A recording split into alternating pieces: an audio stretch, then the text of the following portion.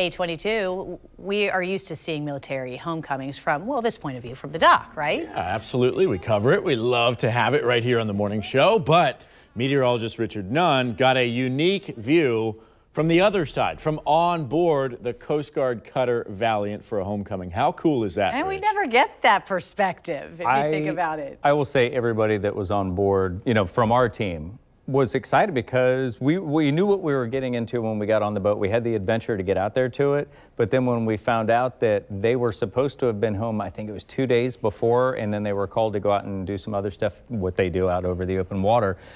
So it was delayed. Imagine you tell, honey, I'm going to be home, kids, I'm going to be home, and then 2 days later, so they finally get in, they're excited, there's a bunch of stuff that has to be done before they can get off the boat, cleaning and everything else. I mean, these guys were on it from the moment they said, okay, let's get this boat ready so that once they got into dock, they could join the rest of their family. And I mean, it's just absolutely amazing. So let's go ahead and yesterday, I took you on board as we were doing the hoist training. That was the aircrew practicing how to respond to real-life emergencies. But today, we get a closer look at the law enforcement side of the Coast Guard. The Valiant's crew focuses their counter-drug operations and migrant interactions, and we got on board. All of this is just awesome. Check it out. We started our trip to the Valiant bright and early, loading onto a 45-foot boat. We had a few miles to go to meet the cutter. Longitude is 081. We finally made it to open water, and in the distance, you can see our next ride. Is the boat going to be moving the whole time? Yeah, that's awesome. But we'll get to experience it the other way around.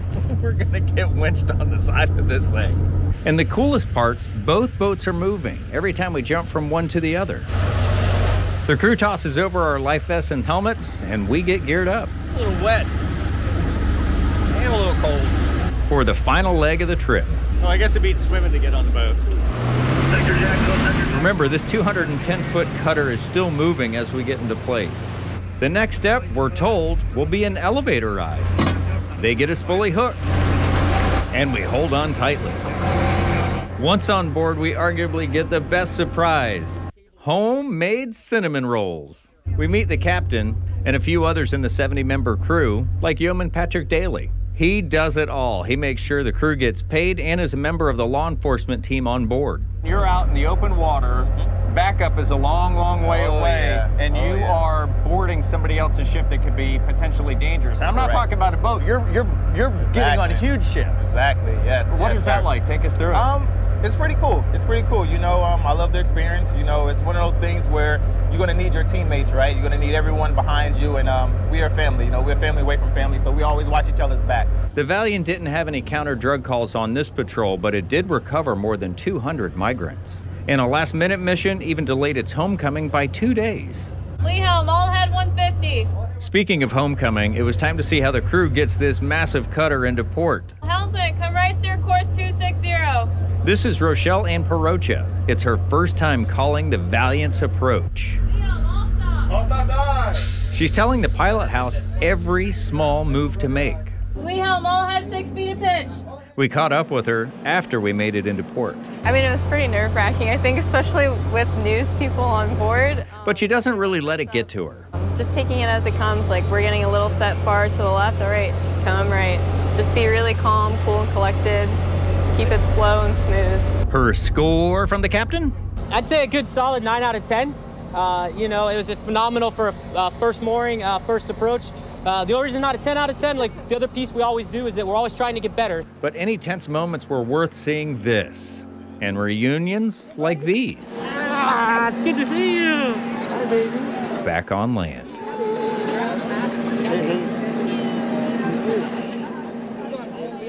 Never gets old seeing that. It doesn't. You go to a concert and you kind of get wrapped up in everybody being excited. You're there for the band. It was the same thing. I mean, we were there. They weren't our families, but we were so excited for them to be reunited with the families. I've said a gazillion times, whether it's Ashley or anybody that we send out in the morning when the ships are coming in, and they get to see those reunions. They get caught up in it. They get, I'll even say emotional, and that's the way that we felt. Just by being a part of it, and such an amazing crew. Oh, and I do have to say, even though I don't have much of a sweet tooth, Those cinnamon buns were awesome. I want Were that they? recipe. Because we I didn't want that see them back recipe. here, Rich. No, I'm sorry. They got held on. You can't take them off the boat. It's bad luck. Customs intercepted them. Customs got them. During this patrol, the crew found a migrant boat that had unexpectedly sank, leaving 39 people in the water. The Valiant crew coordinated with crews out of Puerto Rico and to save every single one of them.